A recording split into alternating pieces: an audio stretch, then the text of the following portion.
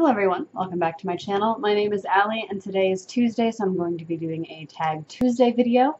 The tag I'm planning on doing today is the Giving Thanks book tag. So question number 1 is name a book in which you are thankful that you don't live in their world. So the book I chose for this question is the Lunar Chronicles by Marissa Meyer.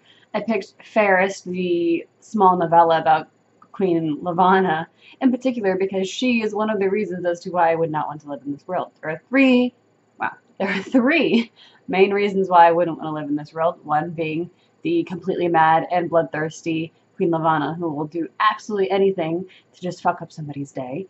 Reason number 2 is a rampant disease with no known cure that is just wiping out everybody in its path. And reason number 3 is cyborgs are treated like shit. And my boyfriend and I joke all the time about how the minute that any sort of cyborg technology actually becomes real, that we would just like happily chop off one of our limbs to have like an arm, a cyborg arm put on, or to be able to have the cyborg eye where I can have the internet access and get my Google Maps in my head without having to use my phone when I'm driving is goals. So I don't want to live in a world where cyborgs are treated like garbage and used for cannon fodder for this disease. Alright, question number 2 is name a book that changed your perspective. So I'm not going to go too far into this because I've talked about this book, I want to say, in like 3 or 4 of my videos so far, at least some of the ones that are coming out this week and next week. And it is How Not to Die by Michael Greger. This book didn't so much change my perspective as it hardened my resolve on the topic. This just gave me the statistics and access to the studies that have been done to give evidence to what I believe when it comes to diet and nutrition. Basically, this book talks about the health crisis that this country is in, and many other countries are in as well, needs to be addressed and doesn't need to be addressed with more pills. So this book talks about a solution to the problem that is chronic disease in this modern world, and the long-term solution is to change how we eat and to change our diet. And I'm truly thankful for this book because it's trying to spread that message in order to spare ourselves, our parents, and our children from suffering from painful chronic diseases. Question number 3 is what character would you be thankful for if they were your significant other?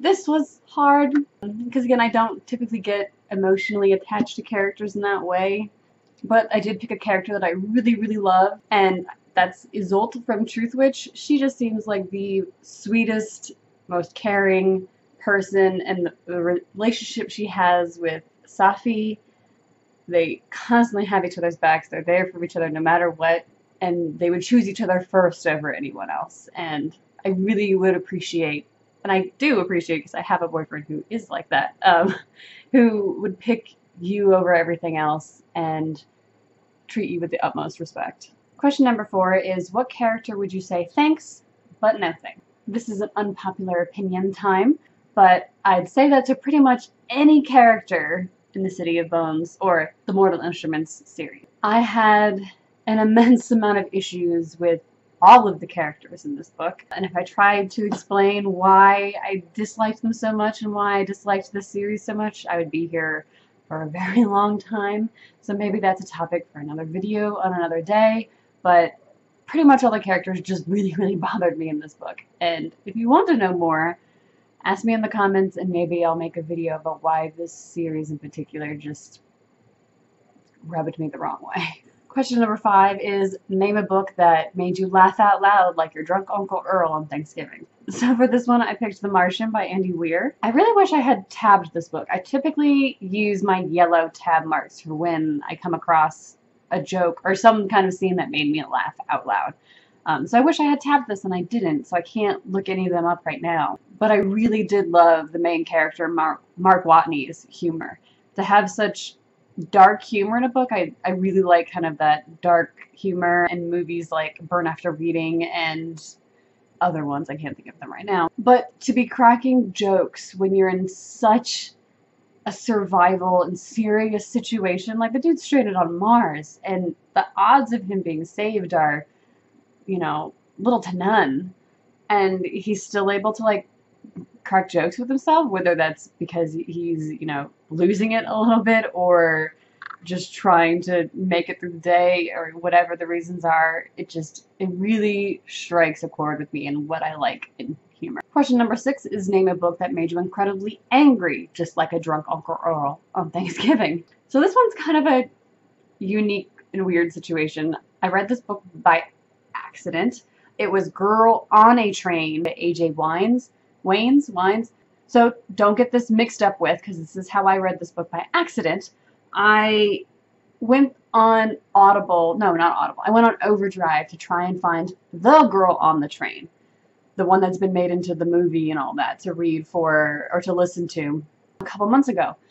And I picked a book because it looked like the movie cover. The model on the front cover of this audiobook looked a lot like the actress who played the main character in the movie. So I thought this was like the movie version of the audiobook. So I started listening to it, and it is about a girl on a train, but this book is a girl on a train, not the girl on the train. So it kind of irked me when I finally figured out that I was listening to the wrong book, but I was like, okay, I'll listen to it anyway. Like, it's not horrible. Let's keep going. But then the ending happened. So what irked me so much about this book is that the author at the end, again, I don't even care if you consider this spoiler, you shouldn't read this book, was the author tried to paint a rapist as the hero. I'll let that settle in. And to make this even worse, the main character, who is his victim, at the end feels bad about the fact that he's probably going to prison, and has the main character question whether or not what he did was wrong. So yeah, it pissed me the fuck off, and I don't recommend, again, don't confuse this with The Girl on the Train. It's not that book, it's this weird other book that should never have been published called A Girl on a Train. Don't read it, don't get duped like I did, and, you know, don't mix up your Th's and A's. Question number 7 is name one thing about the book community that you really enjoy or that you were really thankful for.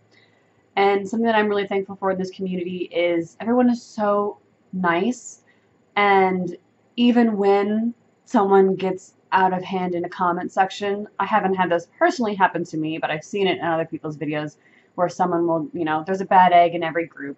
So some nasty troll person will write something mean in the comments, and people don't jump on them and give back exactly what this person was giving. Instead, they just like politely say, like, come on man, that's not cool. This place is supposed to be a place for book discussion, like there's no reason to get hostile or whatever. Like, if something bad does happen in our community, we tend to handle it in a more mature and positive way. And I really do appreciate that about our community, because it has ruined so many other places on the internet for me. I'm a big video gamer. I love playing online games, but I find it really hard to play online games like Overwatch and League of Legends because the community has become so toxic. And I really like that there's a place on the internet where I can still go, where everyone is nice and sane, and it's wonderful. So thank you for that. So that's all that I have for this tag today. I really hope you enjoyed it. I hope you have a wonderful holiday. But until I see you next time, happy reading, and until then,